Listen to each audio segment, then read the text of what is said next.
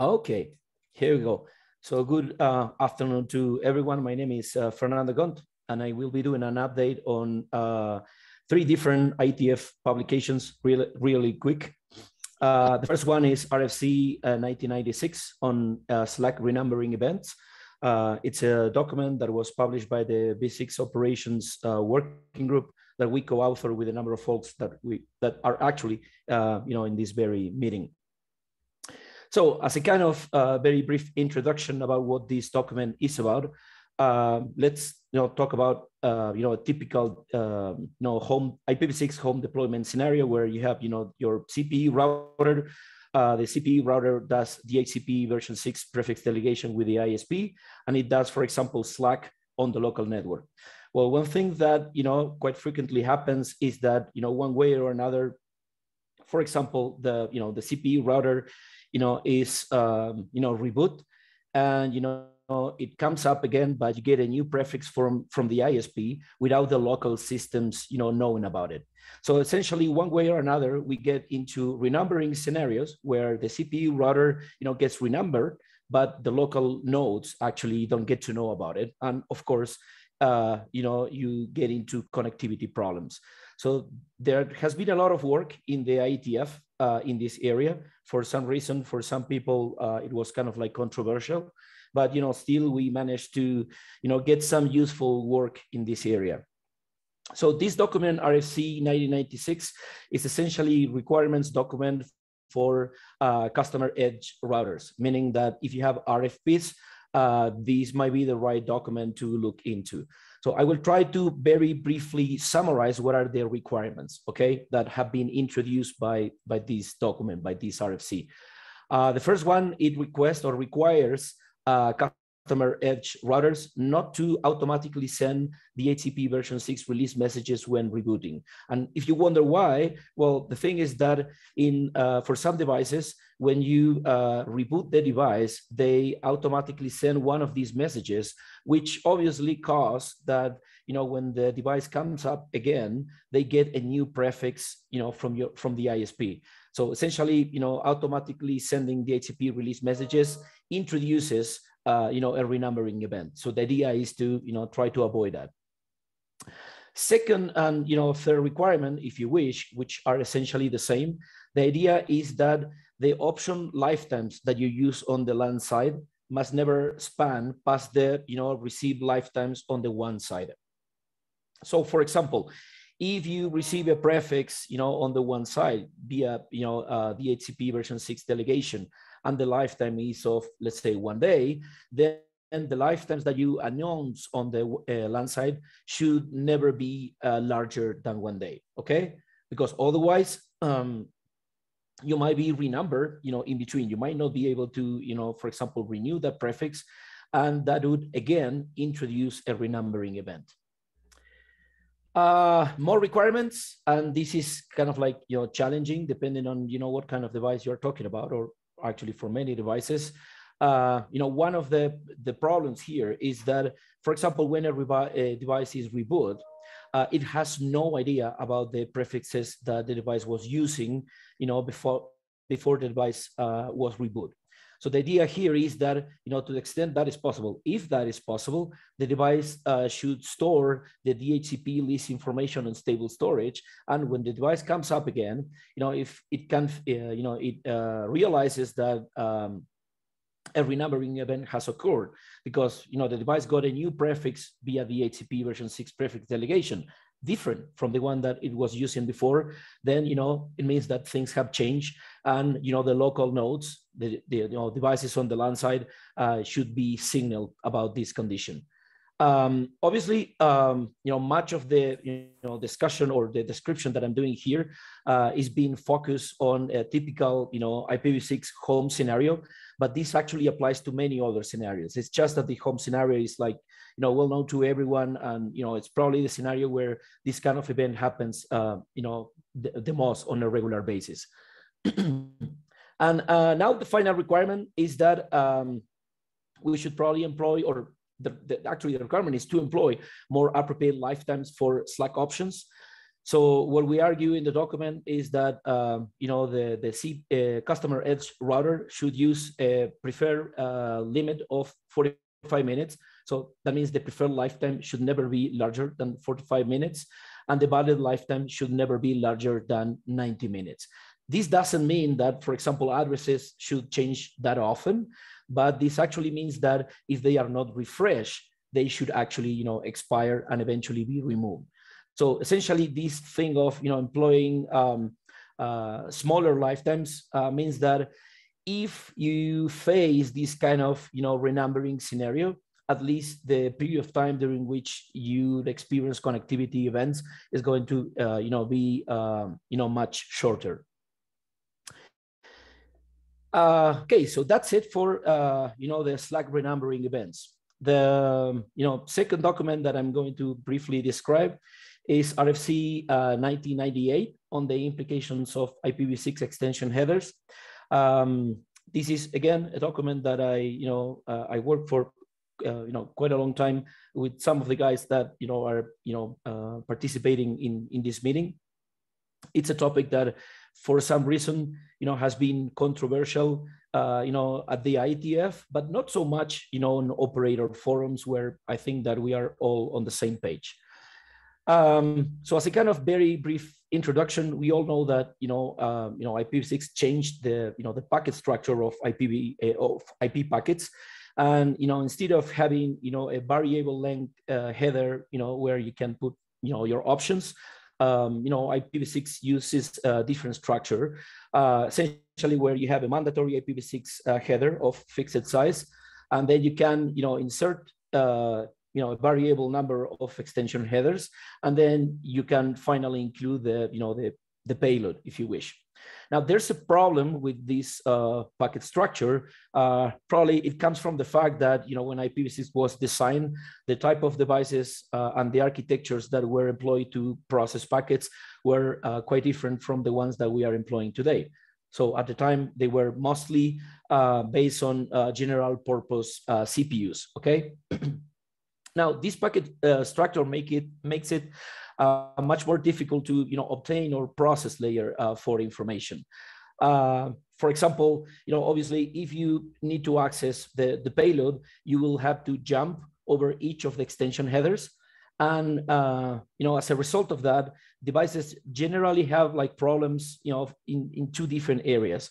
One is a limit on the number of processed headers. That means that there are devices that cannot jump through so many different extension headers.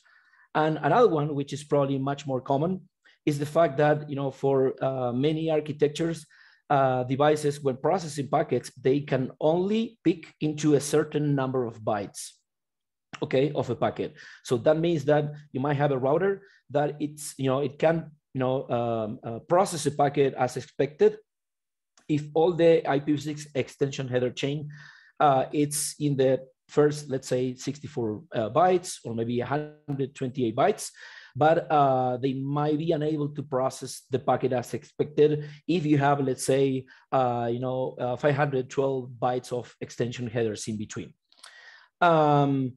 This is a problem that has been discussed in the IETF for years now, probably almost 10 years, if I remember correctly.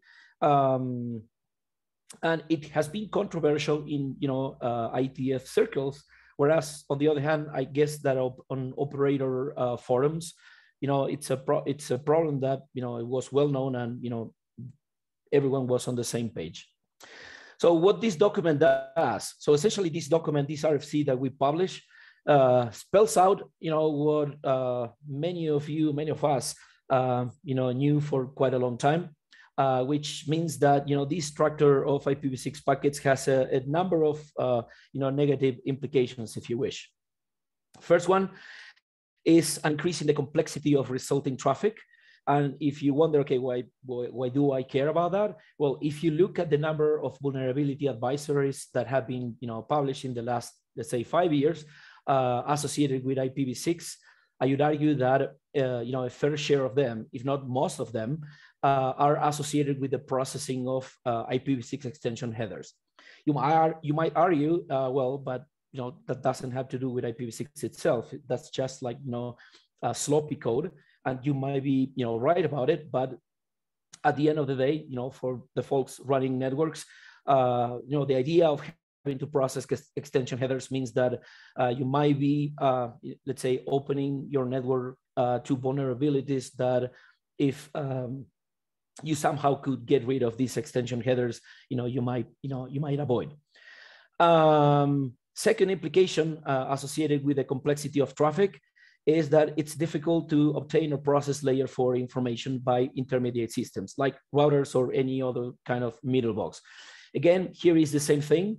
You might be an operator, for example, having to implement filters for distributed denial of service attacks, in which case you might have to obtain the layer 4 information, and decide whether to allow or drop the packets as a result of that information. As I mentioned before, there are many devices that find it challenging to obtain this layer 4 information when the packets employ extension headers. So this is problematic for those scenarios. For different architectures, the use of IPv6 extension headers might have a negative performance impact.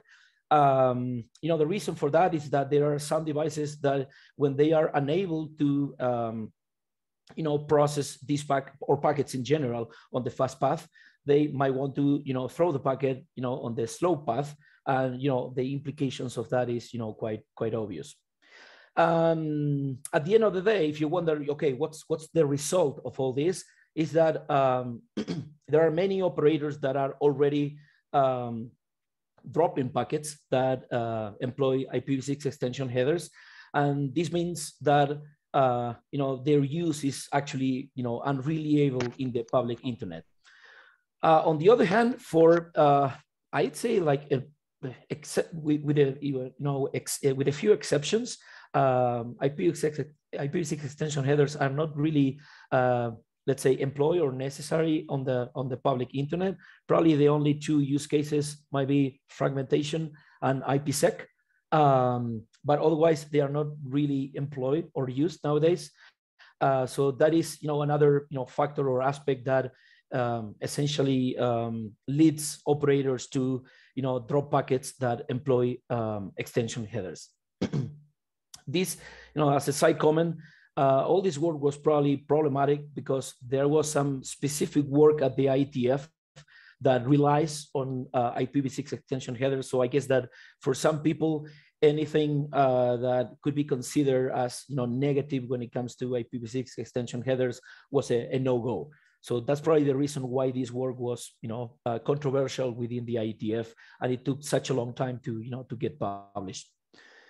And the final one is RFC 8981, which is essentially an update on IPv6 temporary addresses. So I will, without getting into details, I will try to just focus on the changes that have been introduced by this RFC. Obviously, this is, a revision of RFC 4941, known as, privacy extensions for Slack and so on. So changes. First change is that each temporary address that is, produced with this, updated algorithm will employ a different randomized interface ID. If you look at RFC 4941, if you are using different prefixes on a local network, all of the temporary addresses or the temporary addresses for each of those prefixes will employ the same interface ID. Obviously, that allows for activity correlation. So there is an update in 8981 that says that every temporary address should use a different interface identifier. So that's one thing. Second update is that now addresses are reviewed at randomized intervals.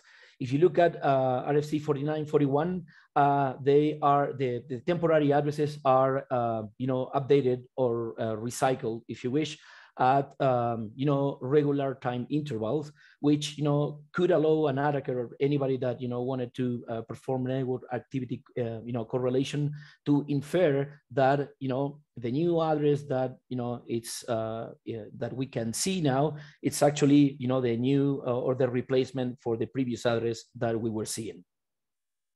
So with 8981, temporary addresses are now renewed with randomized intervals. Another thing that we did is to change the default lifetimes. Okay, if you look at 4941, off the top of my head, it uses a preferred lifetime of 1 day, but a valid lifetime of 7 days, meaning that you could be using the same address for for a whole week. So what we did is to change this second value, to change the maximum valid lifetime to 2 days. Meaning in the worst case scenario, you're only going to be using a temporary address for 2 days. This means that, with some rough math, the maximum number of concurrent addresses is going to be 3, as opposed to the 7 addresses that you normally have with RFC 4941. Okay. More changes, or the last couple of changes. Stable addresses are not required. If you look at RFC 4941, it implicitly or maybe even explicitly required that temporary addresses be configured along with the stable addresses. And what we say in RFC 8981 is that stable addresses are not required. So for example, if you have a mobile device, you could simply just configure temporary addresses and no stable addresses. And the final requirement is that temporary addresses are enabled by default, which this is something that was already happening in practice. Like most popular operating systems were already enabled temporary addresses by default, but that wasn't reflected in 4941, which said that they should be disabled by default. So in this regard, what we did is to align the specification of temporary addresses with the common practice when it comes to host operating systems. So that's it for those 3 documents. These 3 documents were published earlier this year. So we have some time for questions and comments, hopefully. Thank you, Fernando. There's one question at least in the chat from Marcus, if you want to have a look at that. Yeah, let me see. Okay, chat, I can see it. I can have, so the question says, does RFC 8981 having a maximum lifetime of 2 days, meaning that I can have sessions longer than 2 days, like for the SSH case? Yeah, that is true and that is correct. But the thing is that our argument is that if what you want are long-lived sessions, like for example SSH, then you shouldn't be employing temporary addresses for that. Now there's a challenge in there that there's like a missing gap, or there's like a gap in that we don't have in practice APIs that allow applications to select what are the type of addresses that they want. Okay, so for most cases, applications are unable to say, okay, I want stable addresses, instead of temporary addresses, because this is going to be an SSH session. If you ask me, I would say that it might be annoying for that case, but at the end of the day, it might also be annoyed, probably equally annoyed or similarly annoyed if your sessions are, reset every 7 days. So for that scenario, probably my suggestion would be to somehow make SSH use stable addresses, which might mean for that case to disable, the temporary addresses. Okay, and there's a little follow-up there, Fernando. Just yeah, yeah. The next question is there an unambiguous way to identify that a given IPv6 address is a temporary one? No, not at all. Because essentially, if you look at current standards, we have 2 when it comes to interface ID configuration for Slack. So there's 8981, the one that I have just discussed, and there is RFC 7217, which also randomizes the interface ID, but for stable addresses. So for any system that use the the latest specifications, in both cases, both for stable addresses and for temporary addresses, the interface ID will be random, equally random. So not possible to to tell which of the two which of the addresses are temporary and which ones are stable.